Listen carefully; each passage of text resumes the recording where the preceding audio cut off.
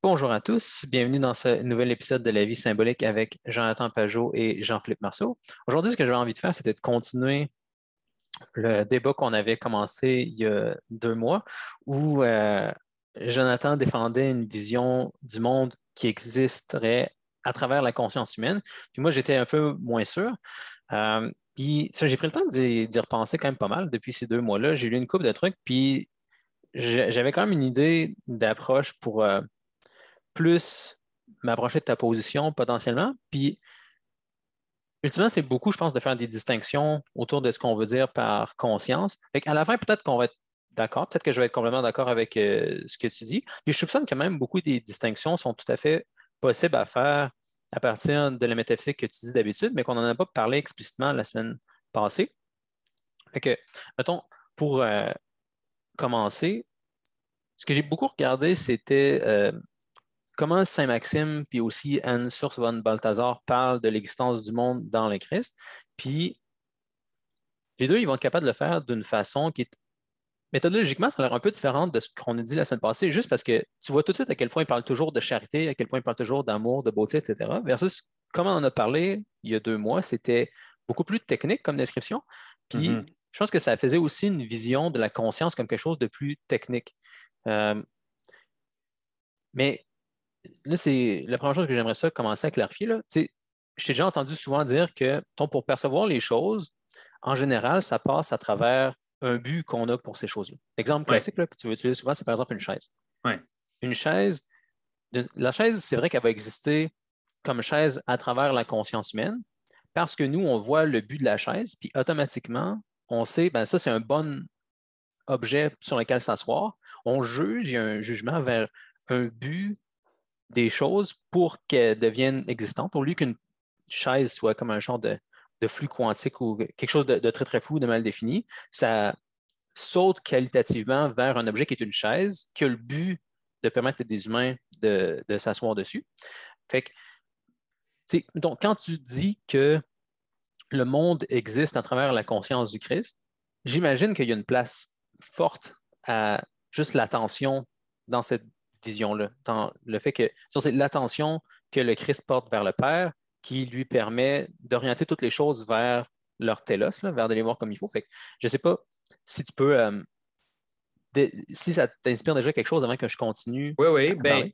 Je pense que la meilleure façon de le comprendre, en fait, je pense que la meilleure façon de le comprendre aujourd'hui, c'est avec Heidegger, c'est-à-dire c'est la notion de Dasein. C'est l'idée que en français, on n'a pas vraiment un mot qui est, mais, tu sais, l'idée de care, Mhm. ou, tu sais, c'est-à-dire C'est l'idée, attention le plus proche, c'est peut-être? l'attention, mais ça implique, le mot attention, il est difficile parce qu'on dirait qu'il implique moins la notion de se diriger vers, puis Mhm. aussi l'idée d'affection d'une certaine façon. Ouais. Euh, tandis que l'idée de care, ça l'implique, c'est comme si ça dit, tu sais, if I don't care, si j'ai pas raison d'avoir attention, ben là, le monde ne va pas se déployer devant moi comme ça. Tu sais, le monde se déploie devant moi par l'amour que j'ai pour les choses. Puis quand je dis le mot amour, c'est, c'est vraiment.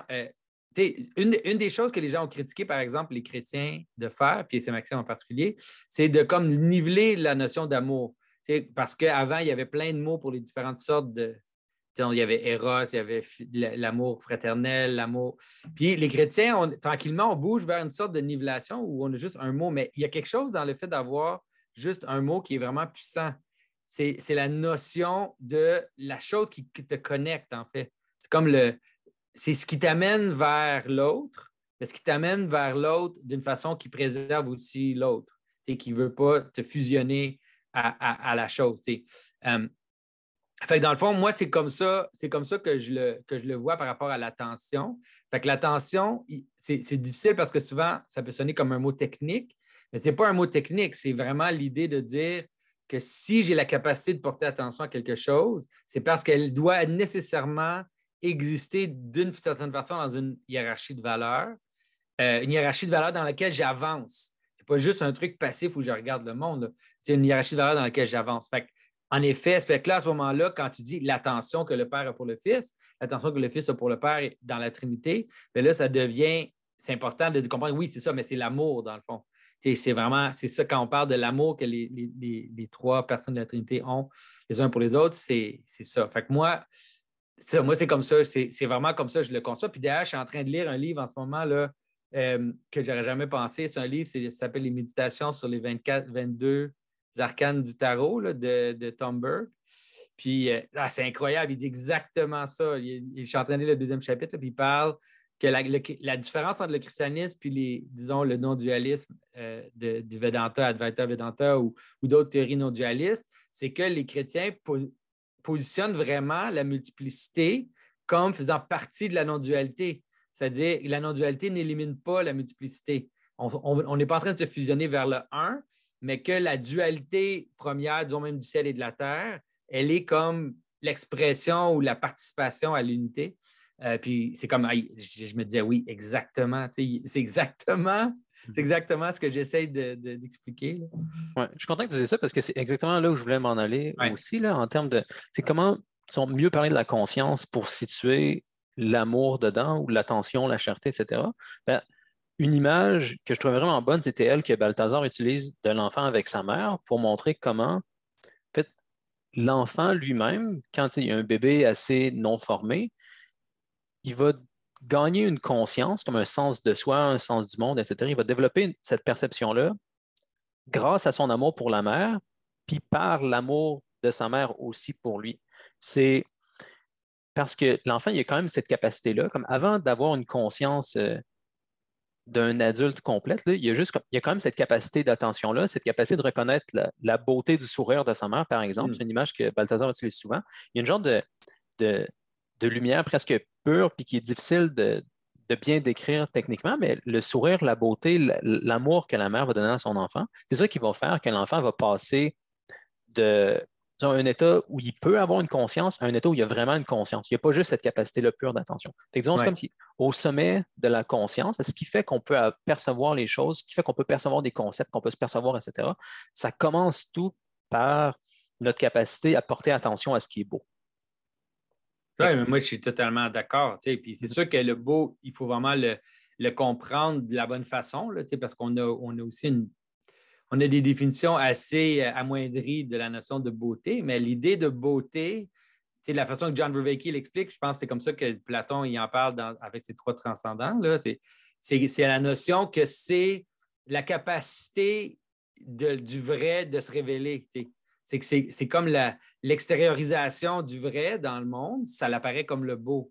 Puis c'est pour ça, c'est ça qui, comment je peux dire, c'est ça qu'on voit qui nous attire vers la chose. Fait que c'est comme la conformité au bien de la chose apparaît comme le beau. Fait que, disons, un beau verre, ben, dans la beauté du verre, il va avoir comme une impression que ce verre-là bouge vers la beauté de son but, mais aussi vers la beauté de son existence dans un monde humain. Fait qu'il va avoir d'autres aspects aussi de proportionnalité, la façon dont il tient dans ma main. Il va y avoir plein de choses qui vont m'amener à le percevoir comme étant beau. Oui, exact. Mais le gros avantage que je vois, disons, à utiliser cette vision-là de la conscience comme, disons, étant située sous l'attention, sous l'amour, c'est qu'après, en donnant un poids, disons, métaphysique aussi fort que ça à l'amour dans la conscience humaine, tu as beaucoup moins de chances d'avoir une vision du symbolisme qui serait juste technique, de penser que il suffit de, je sais pas, faire une lecture de l'histoire, trouver tous les symboles dans l'histoire, puis on va avoir tout réglé, comme Guénon fait, par exemple. J'ai regardé dans, mettons, le règne de la quantité, il parle d'amour juste dans une note de bas de page. Ça n'a pas vraiment rapport à la façon dont on l'emploie aujourd'hui. Je ne suis pas surpris qu'il y ait des gens en lisant ça qui l'échappent facilement. Là. Mais c'est intéressant que tu dis ça parce que je suis vraiment en plein. En plus, je suis en plein dedans. Puis dans le chapitre que je suis en train de lire dans le livre de Tom Burke, il parle de la différence entre une mystique de l'être et une mystique de l'amour. C'est exactement ce que tu dis qui amène. Il parle que pour le mystique chrétien, l'amour est supérieur à l'être. Puis il semble vouloir joindre l'idée du bon, là, du bon platonique, qu'en fait, il voit un lien entre le bon platonique et l'amour. Puis que l'idée, en fait, que ce qui guide le monde, c'est au-dessus de de l'être, que c'est quelque chose qui est au-dessus de l'être. Puis c'est ça, c'est cette espèce de. Puis tu veux comprendre pourquoi que quand nous, on parle du bon, la chose, on peut comprendre pourquoi c'est l'amour, dans le sens que c'est ce qui m'attire vers. C'est comme un genre de truc qui me tire vers la chose. Fait que c'est intéressant parce que oui, je pense que ta stratégie est bonne pour réconcilier le problème là, le problème d'un genre de symbolisme machine froid là, qui pourrait facilement arriver. Oui. Puis ça aide à comprendre pourquoi Saint Maxime, il insiste autant sur l'amour, sur la charité, sur la purification dans ses écrits. Mais il va dire carrément, quand il parle des différentes synthèses que l'humain doit faire, là, il parle de l'humain comme un laboratoire, un peu comme tu en parles, là, qui va assembler les différentes extrêmes de la création. Moi, j'en dans parle lui. parce que j'ai pris dans Saint Maxime. Ouais. C'est pour ça que je t'en parle.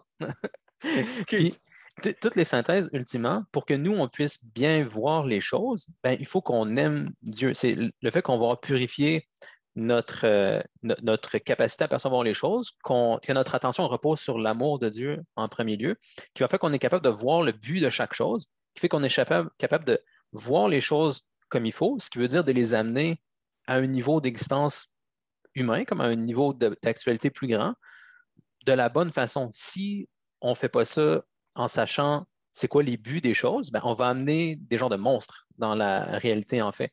Qui est capable d'expliquer aussi pourquoi. C'est drôle parce que quand tu lis Saint Maxime, il fait une coupe de.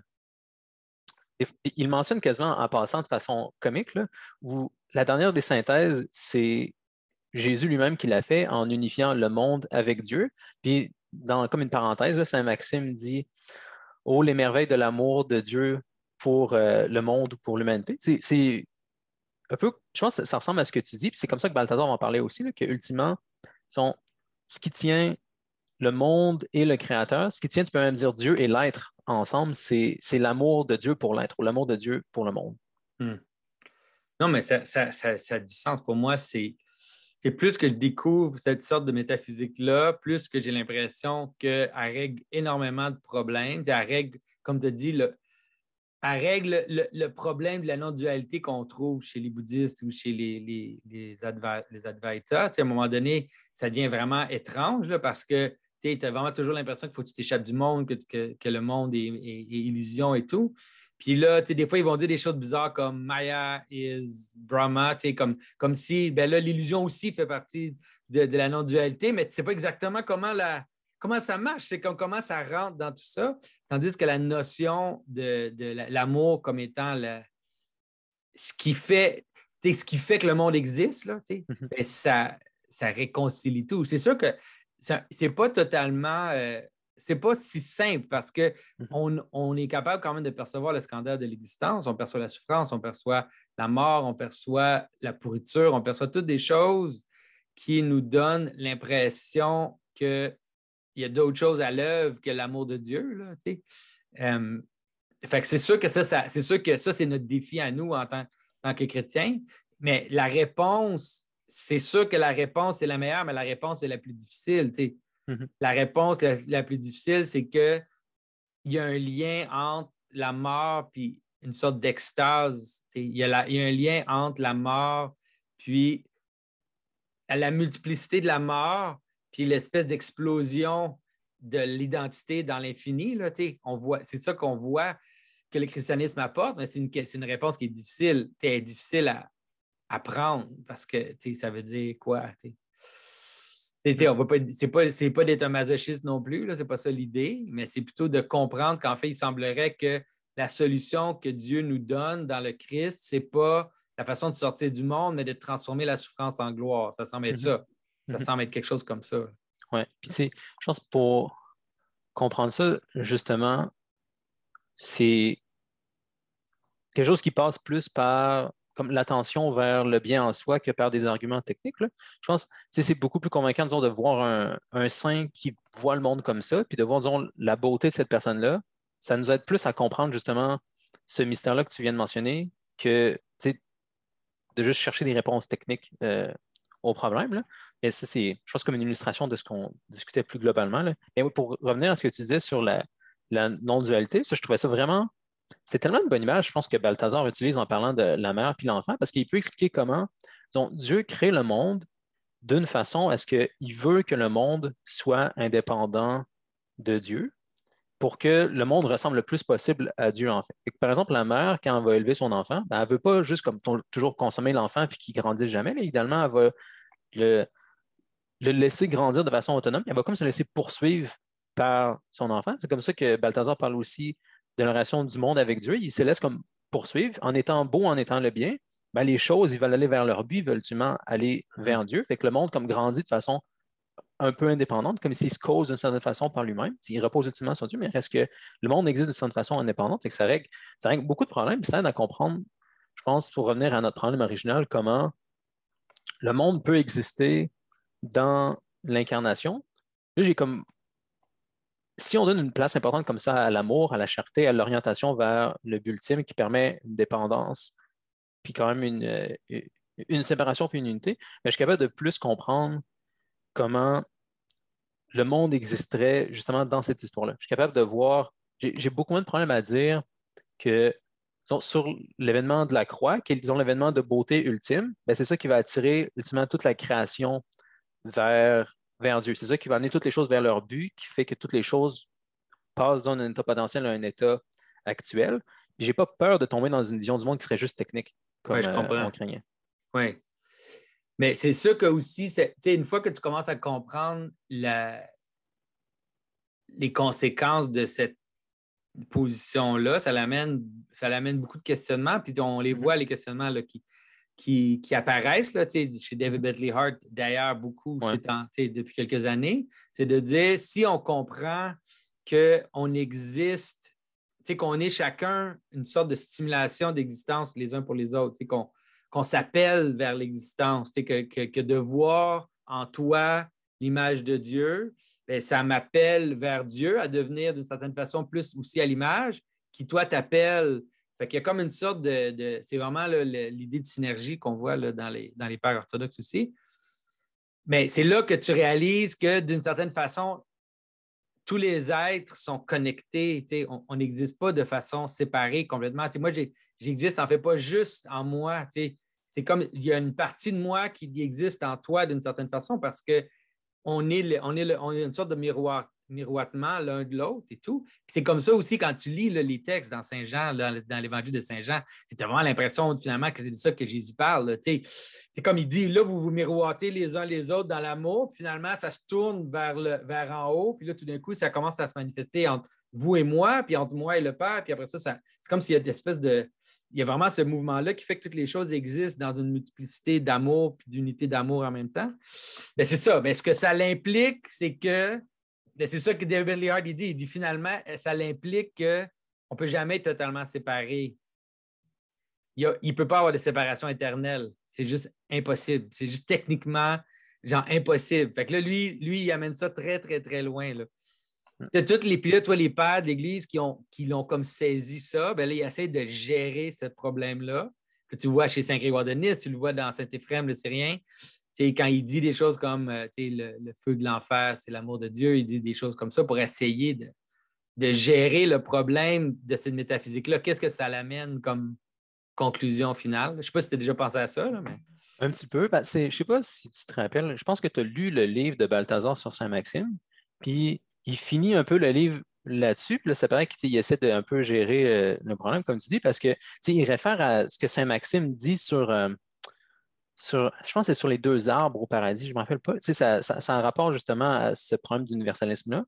Puis, comme il raconte en citant Saint Maxime que, comme Saint Maxime, il dit, OK, on a donné cette interprétation-là. Il y a aussi une interprétation secrète dont on ne doit pas parler. Il y a quelque chose comme ça qu'il dit, là. Puis c'est un peu là que Balthazar laisse la chose. Mais ça fait partie, je pense, de la métaphysique aussi qu'on a dit ici, là. Je pense que c'est comme, il y a il y a des choses, disons, que la mère ne fera pas pour que son bébé puisse grandir. Il y a des choses que, disons, Dieu ne fera pas ou ne révélera pas tout de suite pour que la création grandisse comme un supposé. J'ai l'impression que c'est un peu ça. Il y a des choses qu'on ne peut juste pas. Faut pas être trop pressé, on dirait. Oui, c'est ça. Faut pas comme, essayer d'unir les choses trop vite. Sinon, ça ne marchera pas. Tu n'auras pas Non, mais tu as d'indépendance. raison, parce que moi, je le vois, je l'ai dit plusieurs fois, je le vois que ceux qui embrassent vraiment la position universaliste, ils perdent le cap rapidement. Là. Ils Ouais. perdent vraiment le cap, puis là, ils deviennent ils relativisent, ils deviennent relativistes au niveau moral, ils commencent à questionner toutes les structures, toutes les autorités et tout. Puis là, tu dis, OK, ben là, non. C'est clairement pas ça, parce que c'est pas ça l'enseignement que Jésus nous a donné. C'est pas l'enseignement de l'Église. Fait qu'il faut, c'est ça, c'est comme si, je sais que le père Thomas Hopkins, puis plusieurs prêtres orthodoxes au 20e siècle, avec, je pense aussi, Balthasar, ils disent on vit dans l'espoir de la restauration. C'est dans ça, on peut pas rien dire, mais on peut vivre dans l'espoir d'une sorte de surprise finale. Oui, oui. Mais c'est bon, peut-être pour essayer d'être sûr que je comprends mieux aussi où on en est dans notre débat. Là. Le débat s'est rendu quand même cordial, mais non, mais le débat, dans le fond, c'est que est-ce que si on comprend que le monde existe dans l'incarnation, quand on comprend l'incarnation, c'est-à-dire entre l'endroit où l'homme et Dieu se joignent, que la réalité existe et miroitée à travers ça, que d'une certaine façon, on peut dire des choses un peu folles, mais que les gens peuvent, j'espère, comprendre. C'est de dire que le Christ incarné existe de toute éternité. On peut dire des choses comme ça des fois.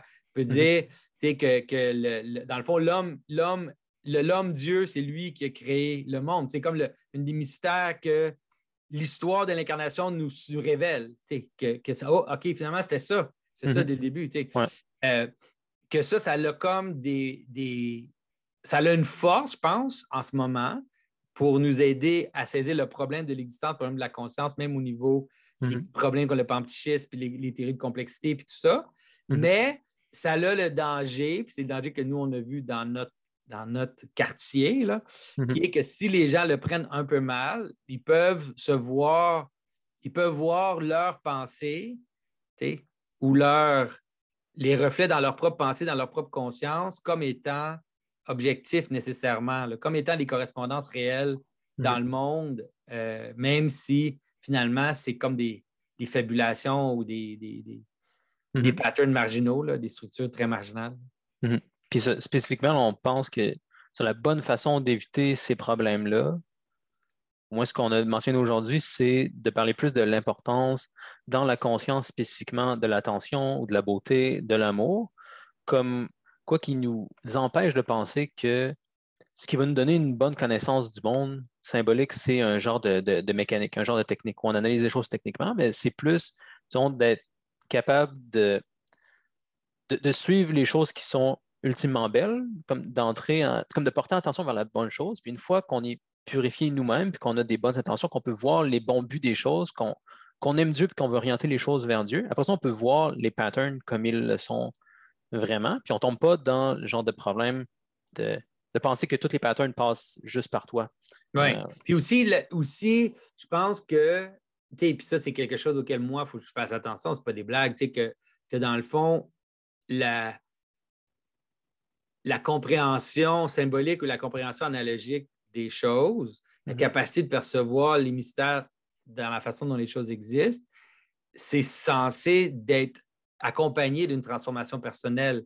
C'est pas juste un truc mental, c'est censé d'être accompagné d'une purification de nos péchés, une purification de nos pensées. C'est testé par l'amour qu'on a pour les autres, c'est testé par notre capacité d'intercéder pour les autres, de prier pour les autres et tout. Puis je dis ça comme un jugement envers moi-même, là, de dire des fois, moi, je peux penser que je l'ai, mais ça ne veut pas nécessairement dire donc qu'on est en danger d'une certaine arrogance intellectuelle là, quand on pense que c'est juste une question de compréhension mentale. Oui. Puis je parlais il n'y a pas longtemps à notre ami Cormac Jones là, qui a publié quelques articles sur le blog en anglais, dont un article sur ce problème-ci. Ça vaut la peine que je le dise. D'ailleurs, là, j'ai été vraiment chanceux dans les dernières semaines qu'il y ait beaucoup de personnes dans le coin du blog qui ont travaillé là-dessus, qui ont écrit des articles intéressants, qui m'en ont parlé, là, que ça a beaucoup aidé. Là. Ce point-là sur l'amour, entre autres, c'est beaucoup Cormac qui m'a aidé à penser à ça.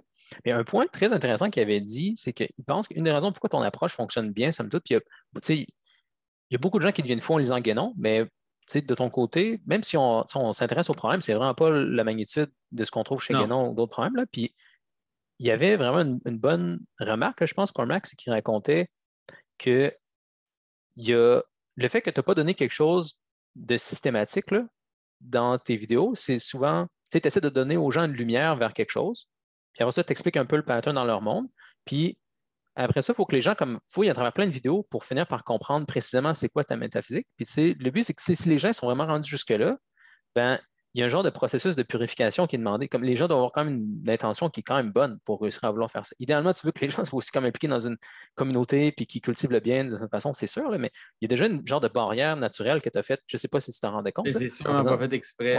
Non, c'est sûr que non. Ça a plus rapport avec le fait que je suis une personne là, qui saute d'une chose à l'autre. Je me demandais aussi si justement le fait que on n'a pas parlé explicitement de beauté puis d'amour dans le dernier vidéo. Je ne sais pas si c'est en rapport aussi au fait que c'est peut-être tellement implicite pour toi vu que tu es un artiste que quand tu parles de conscience, à quel point c'est comme la beauté, c'est important parce que tu passes comme toute ta vie à faire ça. Oui, c'est sûr. Mais j'essaie de le ramener de temps en temps. Tu sais, comme j'ai fait quelques vidéos sur Dante et sur Ouais. la Divine Comédie pour essayer des fois de rappeler aux gens que c'est ça la motivation. Tu sais, quand je parle de Heidegger, ça a rapport avec ça aussi, l'idée du bon puis l'idée du mouvement vers le bon. Fait que c'est sûr qu'on ne peut pas toujours en parler, là, mais c'est clair que pour moi, c'est implicite. Si vous regardez là, le premier vidéo que j'ai mis sur YouTube, là, je pense en comme 2016 là, ou quelque chose comme ça, 2015-2016, je parlais de ça. Je parlais du problème d'attention puis comment que finalement, c'est l'amour qui est comme le motivateur. Fait que oui, en effet, c'est toujours derrière ma pensée. Ouais. Puis c'est ça, si les gens, il faut y assez dans tes vidéos pour essayer de comprendre précisément qu'est-ce que Jonathan veut dire techniquement. Ben, même s'ils veulent faire ça, ils vont finir par tomber sur des vidéos comme ça qui devraient beaucoup les réorienter dans la bonne direction. Ouais. Puis peut-être une autre affaire, je voulais mentionner, c'est dans mes recherches sur tout ça, j'ai aussi regardé des arguments intéressants d'un côté plus pratique qui viennent de Nassim Taleb, qui est un financier puis un auteur, qui, je pense, a un bon argument pour évaluer des cadres symboliques, là, où ce qu'il remarque, c'est que comme c'est très commun de dire dans le monde symbolique, ben, le monde est trop complexe, il y a une infinité de faits, fait qu'on a besoin d'un cadre pour percevoir le monde. Il est tout à fait d'accord avec ça. Puis là, il parle d'une couple de façons de s'assurer que, non pas de s'assurer, mais une certaine façon de tester ton cadre, de voir s'il est bon ou pas bon. Puis, ça, il y a des tests qui mentionnent, dont on a déjà parlé, le fait, ben, est-ce que ça fonctionne dans la réalité? Est-ce que tu te fais rentrer dedans quand tu as ce cadre-là? Est-ce qu'il se fait comme casser immédiatement que tu essaies d'agir avec? Mais aussi, ce qui va suggérer, qui est très éclairant, c'est de regarder aux cadres qui ont survécu pendant très longtemps. Mm-hmm. Fait que si un cadre a survécu pendant très, très longtemps, ben justement, ça doit être un cadre qui est quand même bon. Puis plus quelque chose a survécu longtemps, mais plus ça a de chance de survivre encore longtemps. Puis là, il remarquait dans son cas que ben, le christianisme, c'est un très bon cadre parce que ça fait 2000 ans que ça dure. Fait qu'on devrait s'attendre à ce que ça dure encore très longtemps. Puis j'essaie de penser spécifiquement à la place, disons, du symbolisme, puis même du symbolisme technique dans cette vision-là. Disons, qu'est-ce qui a survécu? Parce que c'est clair qu'on peut voir dans la tradition qu'il y a du symbolisme d'imbriquer, comme au moins dans la liturgie, dans l'architecture, etc. Il y a du symbolisme d'imbriquer dans tout ça. Il y a aussi des moments où le symbolisme est décrit de façon plus technique. Dans les homélies, ça arrive des fois, là. En fait, c'est très Ouais. commun que le prêtre va prendre une histoire puis voir comment tu peux l'appliquer à la réalité. Puis aussi, des fois, carrément, dans les hymnes, les applications sont super comme directes. Oui. C'est Des clair fois, quelqu'un qui a c'est pensé ça, à il y a ça. une midrash, là, c'est-à-dire même dans nos hymnes ou dans les histoires ou dans les petits trucs qu'on a, ben c'est comme de l'interprétation dans la célébration. Tu le vois, là, que quand ils font des analogies, là, ils font des lectures typologiques dans les hymnes. C'est comme, ouais, mais c'est ça. Ça, c'est vraiment une forme d'interprétation symbolique, là. Puis ça a survécu justement dans un cadre liturgique. On n'a pas beaucoup d'histoires de livres, disons. En fait, on n'a aucune histoire, je pense, de livres qui décrivent le symbolisme techniquement qui date de 2000 ans. Comme ça, on n'a rien comme ça qui a survécu. Fait que ça semble être que ce qui est stable, comme un cadre où le symbolisme peut survivre longtemps, comme explicitement, ça semble être quand c'est imbriqué dans une cultivation d'amour, dans un cadre Mm. liturgique. Fait que je pense, comme un autre argument pour montrer, je pense qu'il y a moyen de bien faire ça, puis ça semble passer par l'amour, comme on a parlé depuis le début de notre conversation. Oui. Puis, tu sais, l'approche typologique, en théorie, c'est une bonne approche aussi, dans le sens que il y a comme une approche typologique simple, là, disons, de l'Ancien Testament au Nouveau Testament, mais il y a une approche typologique qui est plus sophistiquée où on cherche, disons, qu'on a l'intuition sur une structure, puis là, ce qu'on essaie de faire, c'est de trouver d'autres exemples de cette structure-là. Fait que, tu sais, j'ai une intuition, je ne sais pas, moi, je suis en train de lire La Belle au bois dormant, puis j'ai comme une intuition sur une structure qui est là. Tu sais, je vois les faits, je vois une genre de structure. Puis là, après ça, ben, je me demande, OK, est-ce qu'il y a d'autres exemples de ça? T'sais? Puis c'est facile de le comprendre quand c'est pas vrai. Je vais donner un exemple là, vraiment simple. Là. C'est qu'un moment donné, il y a quelqu'un qui m'écrit, c'est quelqu'un que je respecte beaucoup. Là, c'est une bonne personne, mais qui m'écrit puis il dit, peux-tu me dire pourquoi que dans les icônes, les saints ont de l'air disjonctés? C'est-à-dire que leurs joints sont comme pas connectés. Puis là, c'est quoi tu réponds à ça? La réponse est non, c'est pas ça. Tu vois pas bien, tu vois absolument pas bien ce qui est dans l'icône. C'est pas ça que tu es en train de voir. Tu penses que c'est ça que tu vois, mais c'est pas ça que tu vois. Puis la raison, c'est parce qu'il n'y a aucune analogie avec rien d'autre qu'on peut penser. Il n'y a pas d'exemple de ça. Il n'y a pas de. C'est comme c'est pas connecté à rien. Là. C'est comme un genre de perception, petite perception que tu as eue. Puis en fait, c'est d'autres choses. C'est juste, tu es en train de voir quelque chose, mais c'est pas ça que tu vois. Puis c'est comme ramène ce que tu vois à quelque chose qui peut être connecté avec la liturgie, puis avec les autres images. Si toi, tu vois 3-4 images, tu as l'impression que les saints ils ont les joints défaits, puis s'il y en a juste 3-4, puis les autres, tu ne vois jamais ça, bien, oublie ça. C'est juste la façon dont le gars il a fait la peinture. C'est pas, je ne dis pas que c'est totalement arbitraire, mais ce n'est pas assez important pour en faire un pattern de sens. Puis ça, c'est le genre de choses qu'on écrit tout le temps. C'est bon. Peut-être une autre chose qui me passe par la tête maintenant que je vais être sûr de parler un petit peu, là, si on a le genre de métaphysique qu'on a mentionné tantôt où les choses existent à travers notre attention, puis ultimement, les choses existent à travers l'attention du Fils pour le Père, du Père pour le Fils, est-ce que c'est dans quel. Est-ce que mettons, ça te pousse à dire un peu plus, je ne sais pas, que les choses existent indépendantes de la conscience humaine? On dirait, j'essaie de voir un peu l'analogie, là, où. La façon de le comprendre, ça serait de dire, que les choses existent dans le Christ. On pourrait même dire, aller loin, les choses existent dans le Christ incarné. Et dans la mesure que je deviens à l'image du Christ, je participe au rassemblement des choses en Christ. Et en moi aussi. Ouais. Mais en moi, dans la mesure où je participe au Christ. Fait que dans le fond, ça devient comme, c'est-à-dire les choses. Ça ne veut pas dire, c'est ça, les choses existent objectivement. Ce n'est pas subjectif dans le sens qu'on pense, mais c'est-à-dire que plus que je m'approche du Christ, Saint Maxime semble le dire quasiment explicitement comme ça, plus que je me rapproche du Christ, plus que j'ai la capacité réelle de joindre en moi les raisons des choses, puis plus que je monte, plus que j'entre en Dieu, plus que ça devient vibrant et brillant. Puis, tu sais, c'est comme, même il dit qu'on l'offre, puis il dit même on fait ça, puis on offre ça à Dieu finalement. C'est comme un peu notre travail, tu sais, c'est le travail de l'homme, c'est comme Adam qui nomme les animaux. Tu sais, on offre ça à Dieu, mais c'est totalement objectif. Puis ils ont leur existence, ces choses-là ont toute leur existence réelle à leur niveau. Ouais. Ils ont toute leur existence réelle au niveau où ils sont. Comme nous, on a une existence réelle par rapport à Dieu, malgré qu'on n'est pas à l'extérieur de Dieu, qu'on est en Dieu ultimement, mais à cause de l'amour, c'est ça qui fait que tous les niveaux peuvent exister au niveau qu'ils existent.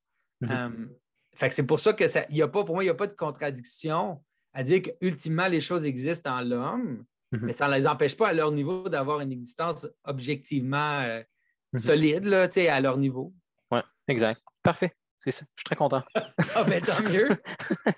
On a tout passé à travers les problèmes que j'avais. Mais ça, je suis très content. J'ai comme rien de plus à ajouter là. J'ai l'impression OK.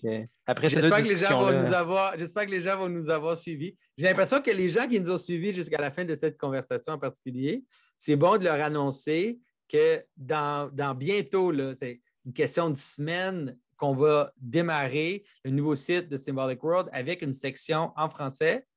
Et sur la section français, il va y avoir un blog qui va être géré par Jean-Philippe, aussi par Christian Roy, d'autres personnes que vous avez vues sur le post aussi. David Brodeur va être impliqué aussi, que vous avez vu ici sur le post en français. Puis, si vous pensez que vous avez la capacité d'écrire un article pour le blog, bien, contactez-nous. Puis, vous pouvez trouver une adresse à contacter sur le site web. Puis on va voir si ça peut marcher. Oui, parfait, ça. Bon, ben, merci beaucoup tout le monde d'avoir été là. Merci, Jonathan, d'avoir pris le temps aussi. Puis on se revoit dans quelques semaines pour le prochain épisode. Super. À bientôt. Merci beaucoup.